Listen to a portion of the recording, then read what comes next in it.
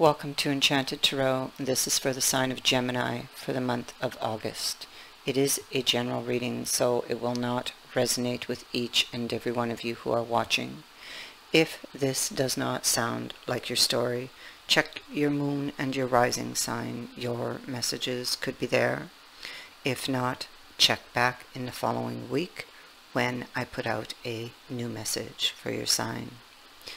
Beginning in the overall energies, at the bottom of this deck, we have the rose quartz.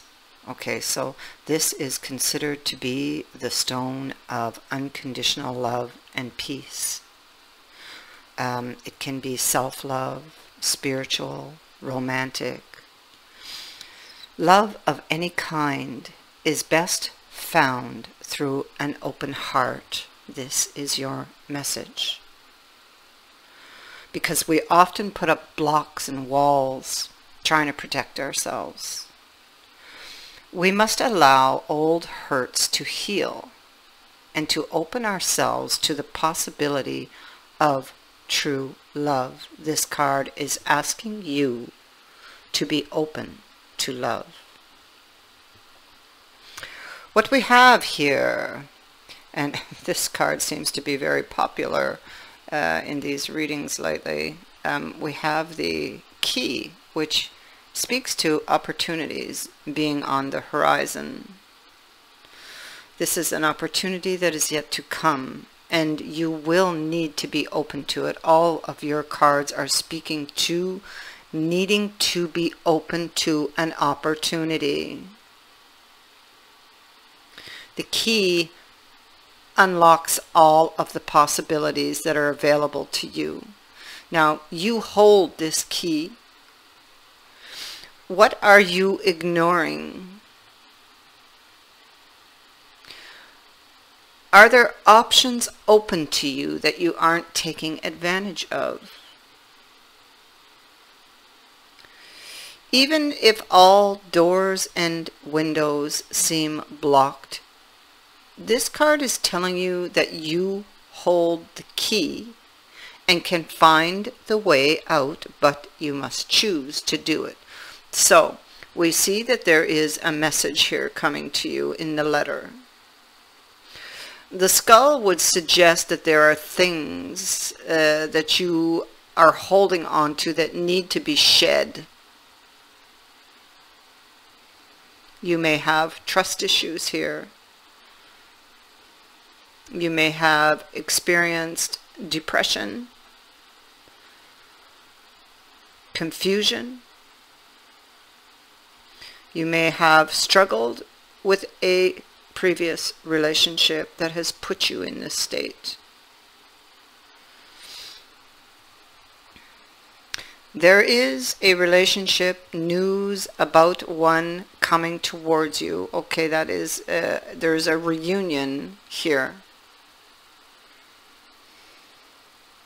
And you need to be open to this, so you have work to do to prepare.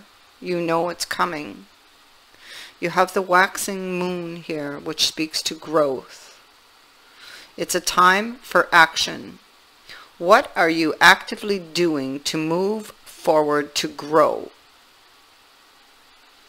It is a card of intention setting, planning, dreaming. These are all important steps right now. But you must take inspired action to show up as a co-creator in your life, because the universe can only do so much. You must also participate.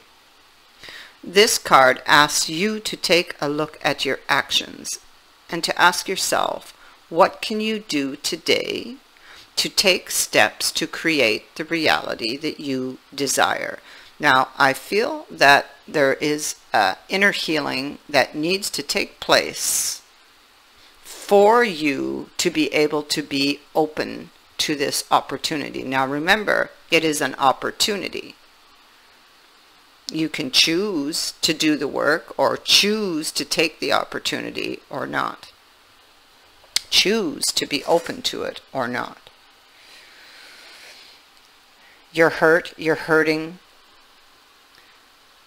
and you're determined not to let this happen again. So you've got your guard up, you've got walls up. These need to be dealt with, and you need to let the guard down to be open for this, to allow for growth.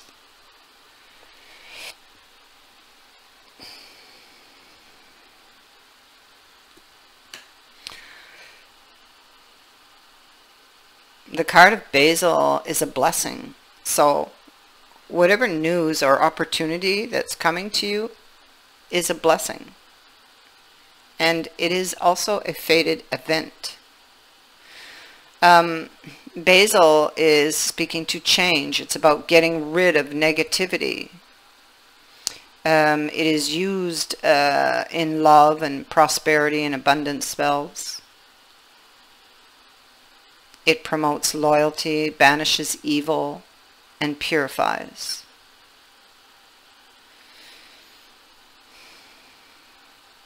It could be about somebody's pride or being prideful. Your ego could be bruised. It's also a card that would remind you that we make our own luck by taking control or back control in a situation. It is a reminder that change begins within you. It is about taking a look at your karmic balance. Is there something that needs to be healed in order to change your luck? Now, this has to do with this reunion.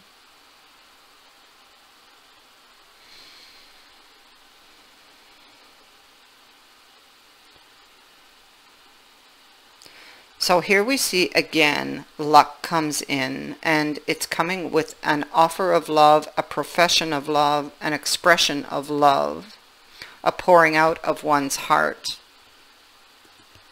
This is about a healing. Temperance is here.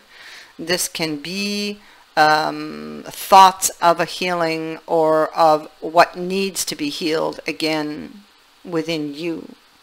Here again we see the reunion. All these cards are confirming what's up here, and you taking a closer look at this.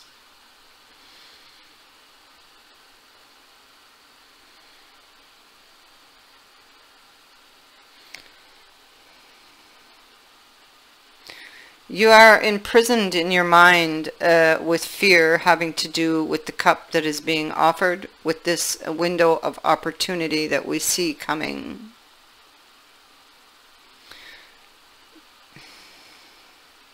You're afraid to take the cup. But this cup can lead you to the 10 of Cups. Remember, this is a blessing coming in. But, you know, you always have free will. Are you ready for this cup? This cup needs preparation. So here we have the connection of the lovers. So a very deep connection is felt here. And we have the High Priestess, which is about the unknown, secrets, mystery, insight, understanding. She is about moving between two worlds. The rational, which is, I'll just show you the card, which is represented there by those chess pieces. Okay. And the unknown represented in the looking glass. The idea of not knowing what lies ahead is a very important message here. Trying to get rid of the glare. We'll bring it down here, maybe. Okay, so here Alice is about to dive into a mystery, and at every step she's going to have to decide what parts of her will remain and which parts she will shed or must shed. But it is her actions ultimately and decisions that are going to determine the outcome here. And really, for me, this is the heart of this reading.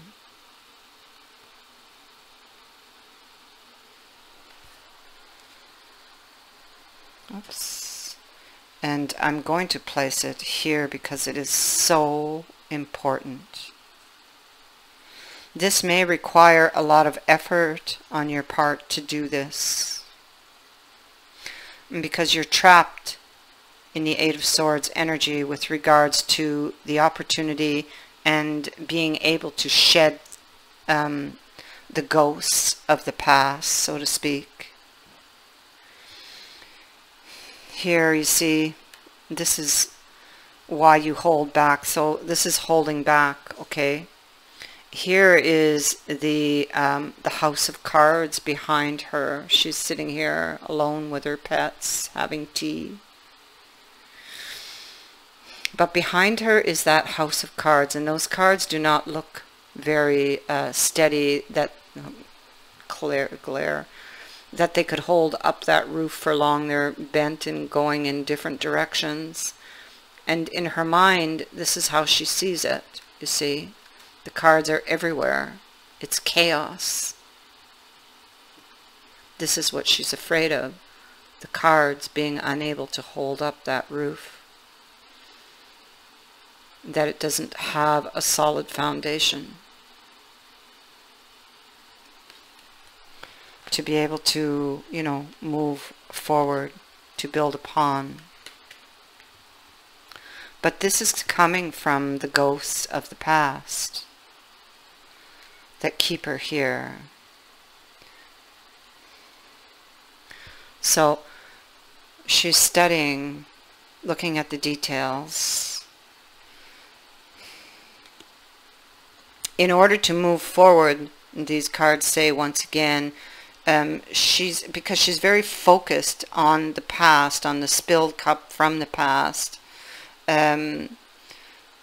Now for some of you, this could be, I mean, it could be a new relationship that is coming in, but because of past experiences, it holds you back. So this is what needs to be dealt with. This is what is causing the Eight of Swords energy and all of this chaos in the mind. In order to move forward, you must prepare. You must do the work here on that Five of Cups. Okay, the focus on the spilled cup and the Eight of Swords. The chaotic thoughts, the fears in the mind.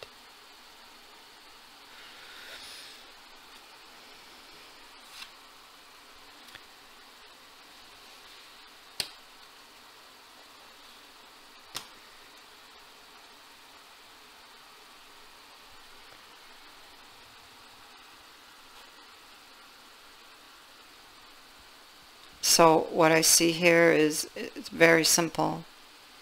You have this new opportunity that is coming towards you, and the cards are asking you to be open to it, to deal with what has happened in the past, what is holding you back, what is blocking you from growth, from growing. You must go inward to do the work.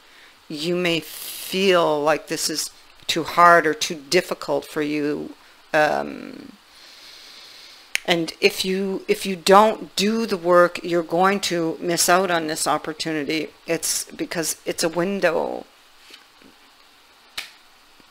You're going to miss out on it.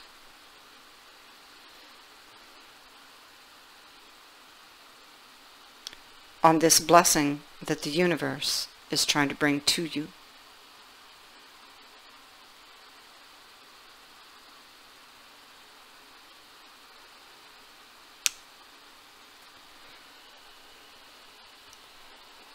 I thank you for watching, for liking and sharing my videos, and for subscribing. Also, thank you to everyone who has sent in a donation. It is greatly appreciated. Many blessings to you.